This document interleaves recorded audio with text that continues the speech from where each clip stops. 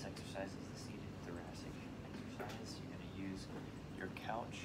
You're going to hold a small weight, maybe 5 pounds, both hands, come overhead, keeping your head neutral, going back as far as you can without pain. There should be discomfort.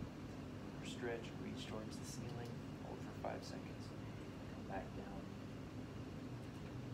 You can also add to this by pushing your tongue to the roof of your mouth and making a double chin to get your neck an extra exercise. As you get good at this, you can either increase the reps, you can increase the weight, or you can go further back and make it harder.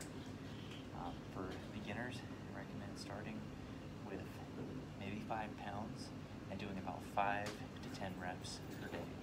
Once again, it looks just like this.